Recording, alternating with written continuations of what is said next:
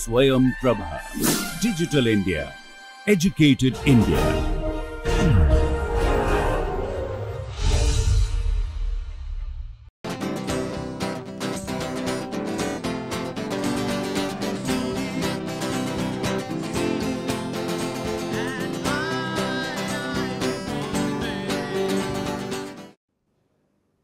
Hello, welcome again to this class. Today we will discuss the Hech chemistry. Of course, Hech reaction, the one we were discussing in the last class. Mainly today's focus will be on the regioselectivity of Hech reaction.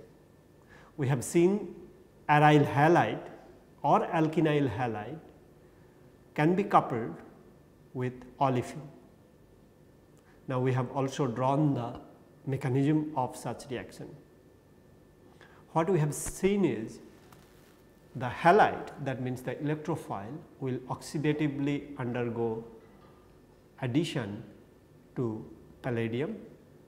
Under this oxidative addition, we will have the olefin coordination at the palladium site. Subsequently, the alkyl part or alkynyl or aryl part will insert at the beta position of olefin, leaving the alpha center to be attached with the palladium center. Next step, we have seen the beta hydride elimination to give the product formation.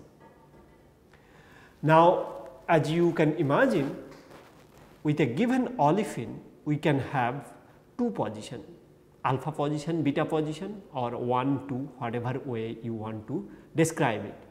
Now, whether this new group, that is the electrophilic partner, that is let us say aryl halide, that aryl partner, or alkynyl halide, that alkynyl partner, will be attaching at the 1 position or 2 position of olefin is something of a great value. This cannot be really summarized in one word. You have to understand the origin of the regioselectivity. Let us try to discuss the origin of regioselectivity and the reactivity pattern that follows in the Hech reaction. Okay. Most importantly, first of all, look at the relative rates of olefin that reacts with aryl halide.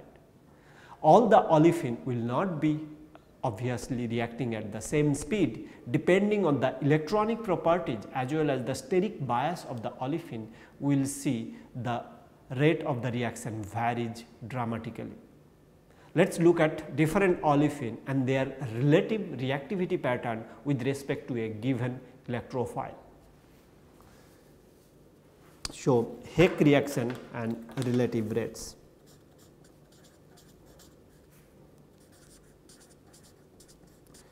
Hech reaction and relative rates. What it was found that in terms of olefin, simple ethylene is most reactive, then with acetate substituted olefin, then a electron rich olefin such as this, and this is more reactive compared to electron the styrene, and subsequently we see alpha methyl styrene. The relative rate, if you are putting these to be 1, and with respect to that, this is 42, this is 220, this is relative rate once again, this is 970, and this is huge 14,000. Okay. So, as you have seen in this example, if you have no substituent on the olefin, that is most reactive. More substituent you have on the olefin, reaction rate decreases. Therefore, it is a steric factor controlled reaction. More importantly, also electron withdrawing or the electron donating nature of the substituent influence the rate of the reaction. We will come more towards those discussions. So, we have seen the more substituted ones are least reactive least substituent ones are the most reactive. In terms of electrophile also, there is a reactivity pattern quite similar to what we have seen in other carbon-carbon bond formation reactions as well. Let us look at the rate of reaction with respect to the electrophile, that means aryl halide or diazonium salts and so on. With respect to that, with respect to aryl halide for example or ARX, what we see is diazonium salts are most reactive, then iodo, then triplet, and then bromo, and then chloro. Okay. Now, of course, this is quite what we would expect in similar to what we have seen also in the oxidative addition pattern. Usually for Heck reaction, we do use other additives such as silver or tetrabutyl ammonium acetate, so on different derivatives, makes the reaction faster, usually by creating a cationic atmosphere around the metal center, that means palladium center. So, if the palladium center is cationic in nature, then the coordination of the olefin becomes bit easier and the rate of the reaction overall, not always, most often we have seen that the rate of the reaction can be faster by adding some of the additives. Okay. Usual base for Heck reaction could be potassium carbonate, for example, is a good one. Okay. Let us look at the regioselectivity of the Heck reaction. So, we have now the Heck reaction regioselectivity. Regioselectivity.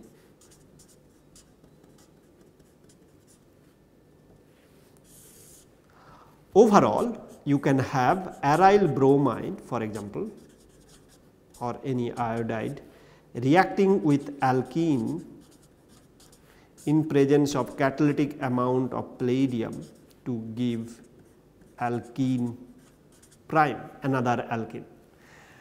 Now, this all the Heck reaction, all it tells you is you are taking one olefin and the less substituted one. In the process, you will get more substituted olefin. That is the Heck reaction is all about. Now, that increased substitution pattern on the starting olefin is going to follow some sort of rule.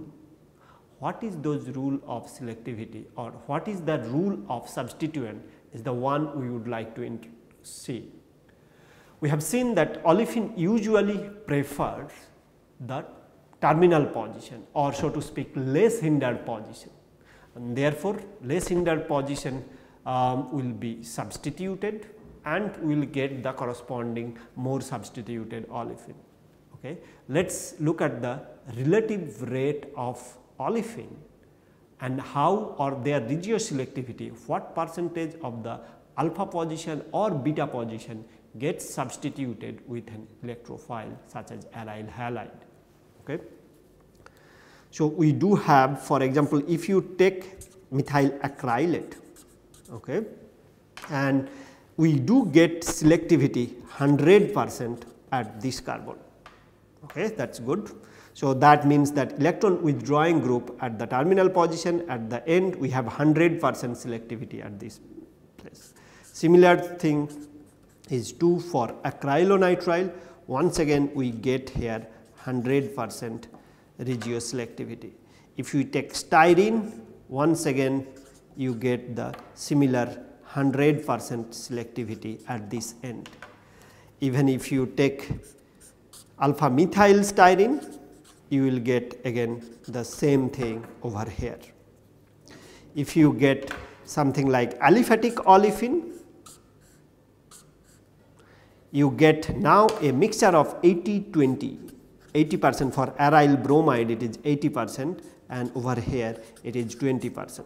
If it is aryl iodide we using, that would be 90% and this side will be 20%. Now, that is very interesting, right.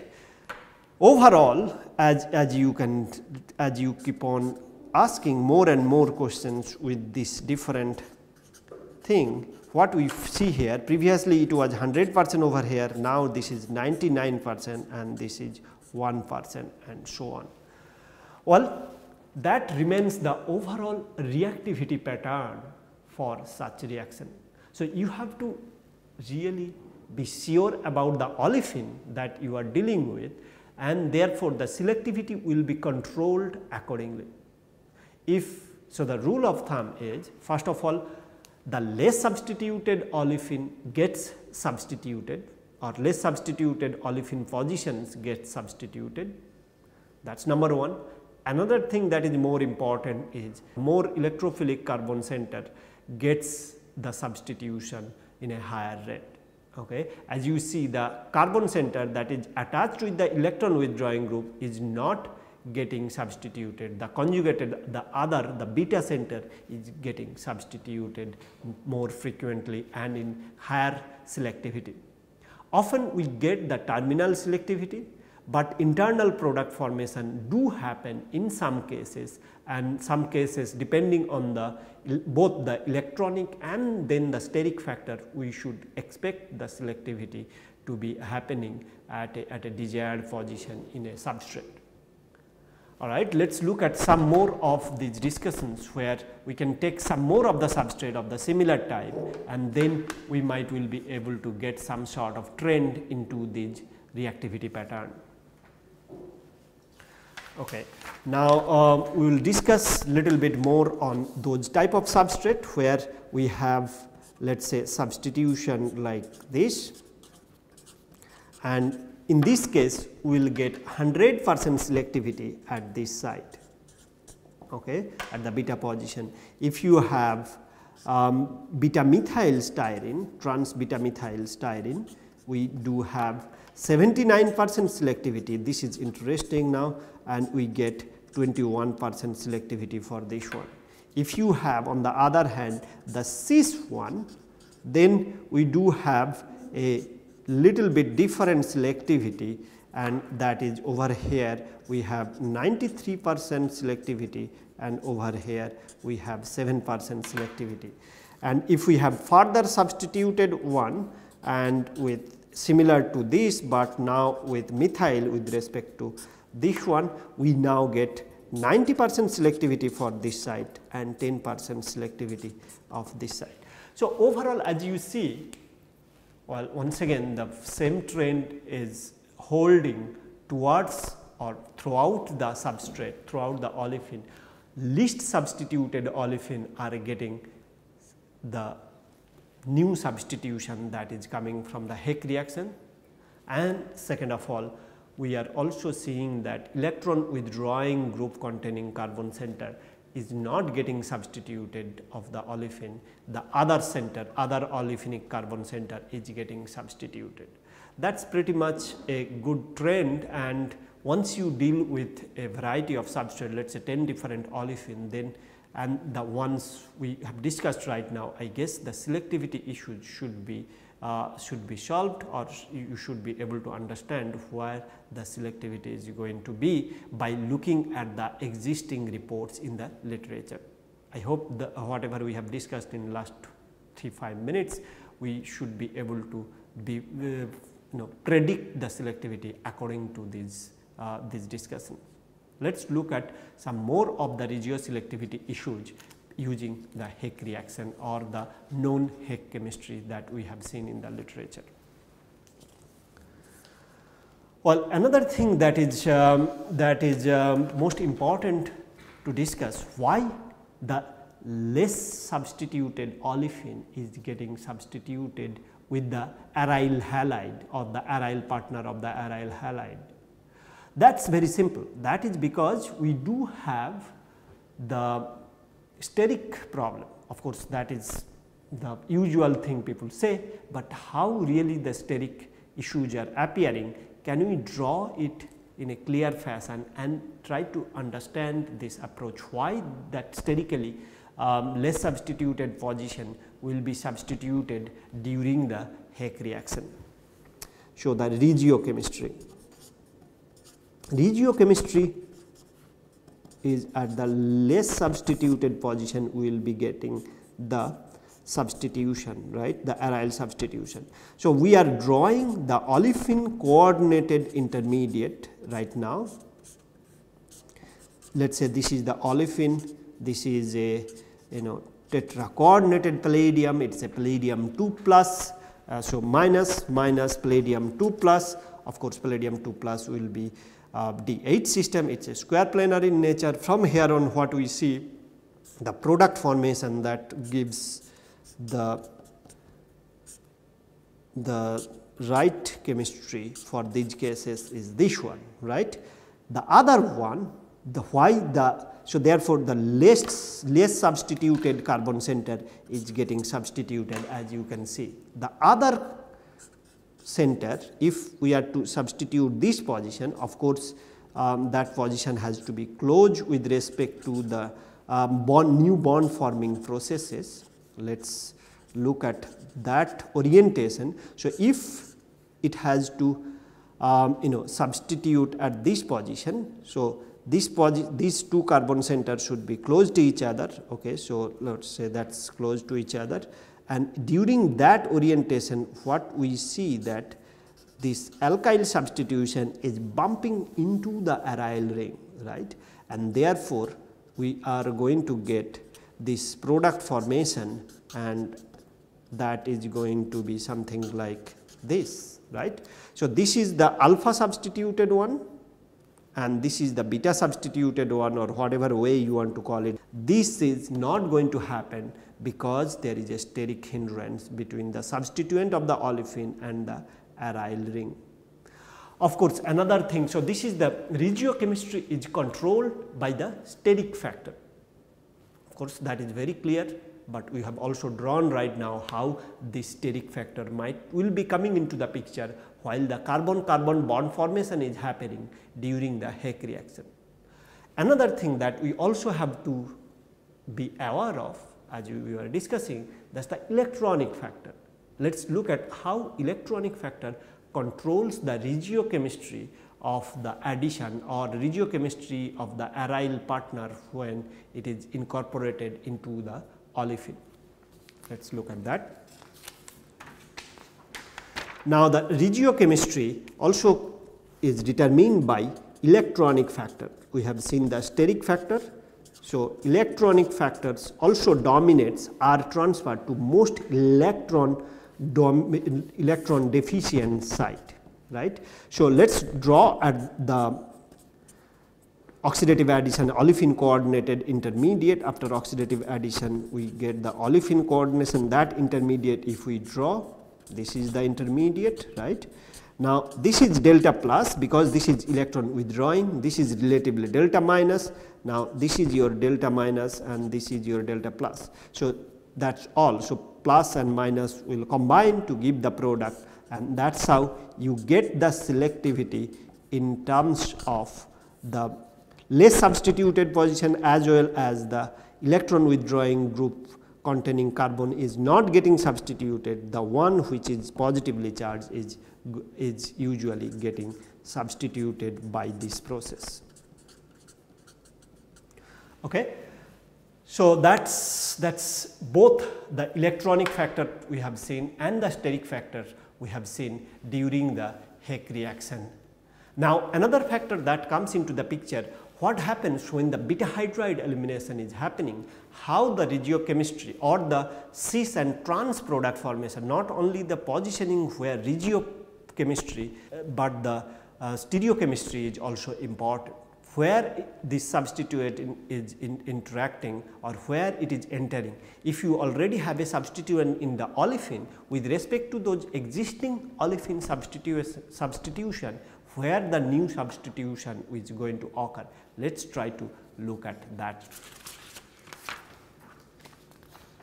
So, we are trying to discuss the positioning of the incoming substituent that will be happening during these cases. Okay. We will take again aryl halide in this case and a olefin R group. Overall, we usually draw the trans chemistry, that means E products predominates. Well, it is of course, it is sensitive towards the reaction condition. Let us take some more examples of the E product. So, as you see, this aryl group could be on this side, usually R on this side, aryl group on this side. Of course, that way steric factor is also controlled.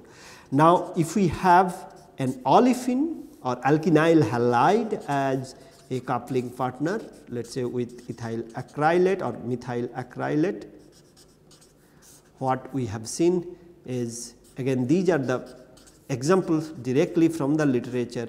So, that should be supported quite well. Okay. So, that is what the product formation it is. If you have further other substrate of similar types, as you see, this is trans with respect to the other substituent. So, always this is the E product, again E product. Well, if you take another example of similar type, what we see once again, the E product is will form in these cases as well, and irrespective of the center that we take, it is going to be the same product formation again and again. So, that is the E product that dominates the chemistry for such cases. So, let us not draw the whole part.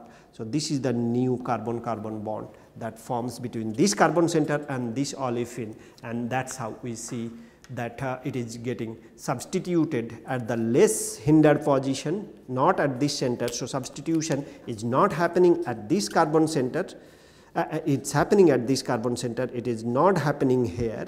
Okay. And more importantly, we see with respect to this substituent, okay, so it is always trans. So, the incoming one is going to be on this side. Okay, that is how the product formation is going on.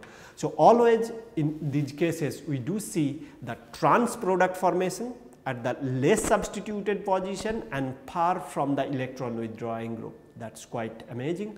Now, another thing we need to look at how the stereochemistry or regiochemistry would be, and how the stereochemistry will be when we have disubstituted compound. Let us say if you have a acyclic disubstituted olefin, how the product formation is going to be controlled, at which carbon center it is going to be the new substituent is going to join. That is one thing we really need to understand, because as you know, for the beta hydride elimination we need the syn elimination. So, the syn chemistry, syn stereochemistry has to be maintained during the beta hydride elimination. Accordingly, the substitution pattern has to be controlled, or the relative orientation has to be placed, so that syn orientation is coming during the beta hydride elimination. Let us look at one mechanistic drawing of that. So, acyclic disubstituted olefins we are going to draw. So, it is going to be aryl palladium X substituent and L. It is reacting or interacting with two substituent, let us say R and R, two different substituent. So, acyclic disubstituted olefins, well, not that many examples are known, and sometime this is an excellent means to prepare the stereo defined tri-substituted olefin. As you can see, this is a disubstituted olefin. From disubstituted olefin you are going to incorporate an aryl group, but this is going to be an exciting way to look at the stereochemistry. What we have not done is we have not taken two different R, we are taking the same R. So, what we know about this addition is it is going to be a syn addition. So, let us draw the syn addition product. Of course, aryl and palladium X and L always going to be attached with it. So, this is the syn addition, both the aryl and palladium attached at the same position, and from there on, or from at the same side, and from there on we do see that R and R, of course, they are on the same side, we do get them in the same side. What we get, the hydrogen is on the other side. So, R and R are on the same side, palladium and air at the syn addition, and overall then what from here on we will see that there is a rotation because of the syn elimination is required, right. So, you can exchange between these two, and then then the remaining, that is first, and then second you can exchange between this one and that one. Overall you get the substituent where H is above or H is in the plane, and then overall we have R prime in there or R in there, and aryl group is in this substitution position, and R overall comes in the above plane and H is below, and palladium stays in there in the plane. So, what we have done is we have taken the H over here and aryl over there, okay, and then aryl and R we have swapped, right. So, overall during these processes, during these drawings, what we try to do is aryl group insert into the olefin. After that we need to see the syn elimination, that is the beta hydride elimination, in order to bring the hydride or the beta position hydrogen and the palladium at alpha position in the same plane. We need to rotate the bond. Okay. Double exchange can be equivalent to a rotation. We have done that. Now, H and palladium are in the same plane. We will see that now they are leaving from there, right. Overall, we will see then the beta hydride elimination from this intermediate. This is the beta hydride elimination intermediate. We will get now the product where H is on that side. So, this one below the plane, this is above the plane, R is on this side, and overall the other R is on the other side, and aryl group and the other side. So, what you see, you have started with R in the syn position. Now, in the product you see that R is on the diagonally opposite to each other. So, that is actually the chemistry that we need to really simply understand. If it is a disubstituted olefin, alpha beta or 1,2 substituted olefin, the substitution wherever they were, it will change. So, overall, if you start with cis substituent, 2 substituent on the same side, those 2 substituent will go trans with respect to each other.